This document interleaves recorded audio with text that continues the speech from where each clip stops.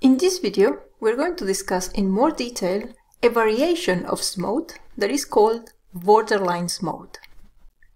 Borderline SMOTE is a variation of SMOTE which creates the synthetic examples only from the observations in the minority class that are closer to the boundary with the majority class or classes if we have a multi-class classification problem.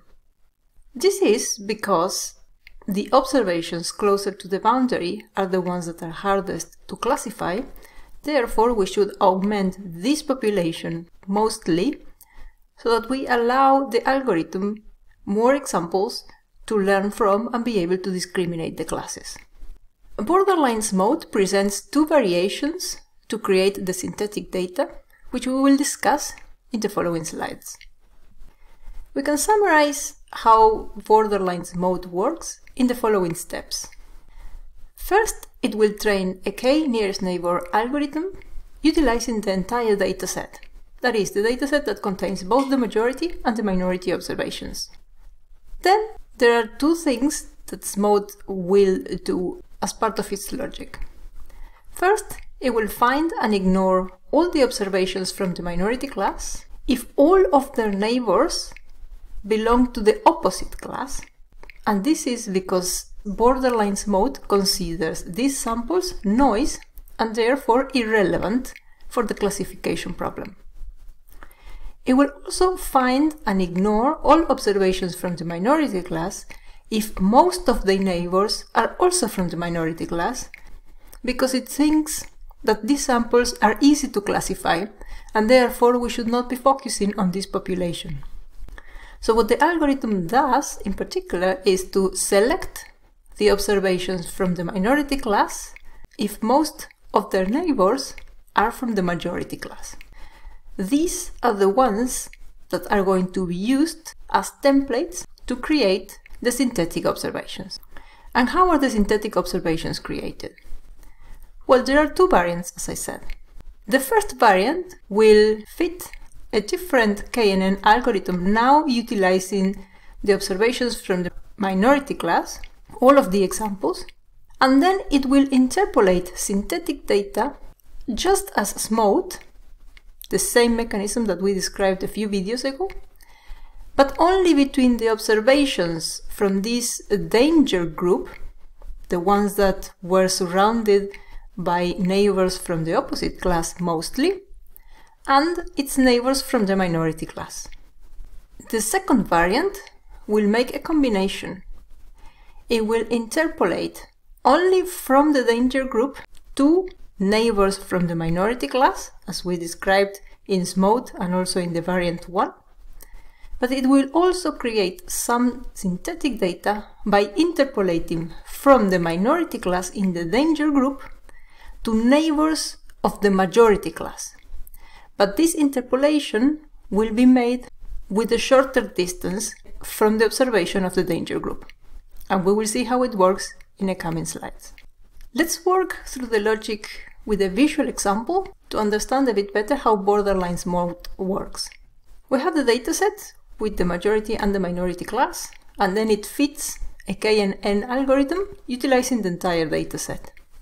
With this KNN, we'll ignore samples from the minority class if all of its neighbors are from the majority class, like this example here. It will also ignore observations from the minority class if most of its neighbors are from the minority class, like this other example here. And then it will select a danger group, which are those observations from the minority class that have the majority of neighbors from the majority class, like this example here. So Borderline SMOTE selects a group of observations from the minority class if the majority of their neighbors belong to the opposite class, which are the orange examples that I highlight here in this plot. With this, it will then train another KNN algorithm only utilizing the samples from the minority class, and this is to be able to find the neighbors to this danger group. And now, in the variant 1 Borderline SMOTE, it will determine the synthetic examples just as we described for normal SMOTE.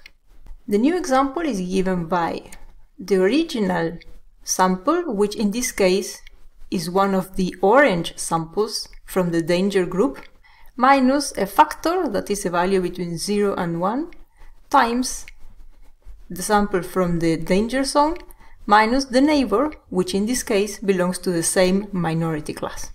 It may or may not be a sample of the danger zone, but it is a sample from the minority class. And if here we have some numerical examples, we replace these examples in the formula, just as we did with SMOTE, and then we obtain the synthetic example that is placed here. The variant 2 creates synthetic examples by extrapolating between samples in the danger zone and some samples from the minority class, just like variant 1 and SMOTE, and also will create synthetic examples by extrapolating between the sample from the danger zone and a neighbor from the opposite class.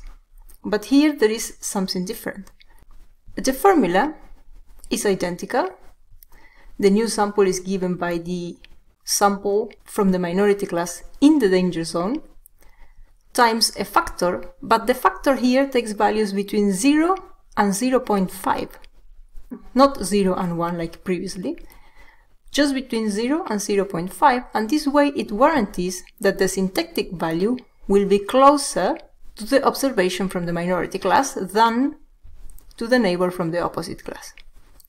And the rest of the formula is identical. The original sample is the sample in the danger zone, and here the neighbor belongs to the opposite class.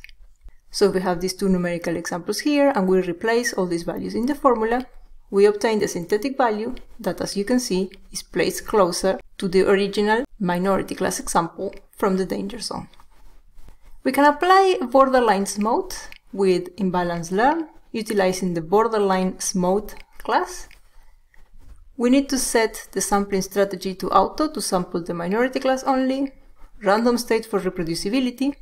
M neighbors refers to the neighbors to determine the danger zone, and then K-Neighbours are the neighbors to find the neighbors from the minority class in the second steps. And then in kind we can determine if we're going to use the first variation or the second variation of Borderline SMOTE. With this, let's go to the Jupyter Notebook and look at the Python implementation.